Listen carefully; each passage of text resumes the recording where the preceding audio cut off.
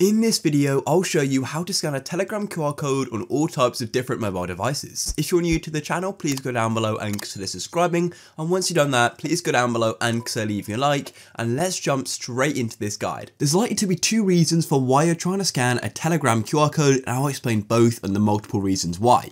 So the first reason may be because someone else is giving you a QR code to go and add them on Telegram, or to go and join their group, or alternatively, you may need to scan the QR code if you want to go and log in on Telegram on your desktop.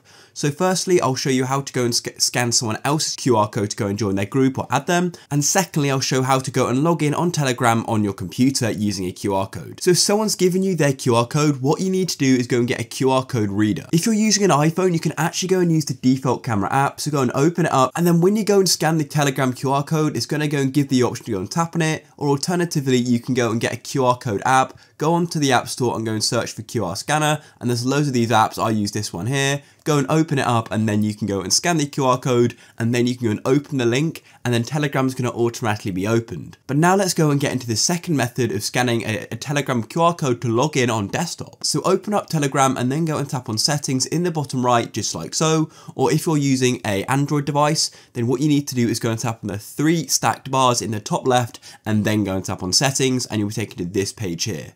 Then what you need to do is go and tap on devices in the settings page. Then all you need to do is tap on link desktop device, that big button just like so. And as you can see, you can then go and scan your QR code. It's that easy. If you found this guide useful, please go down below and consider leaving a like. Peace.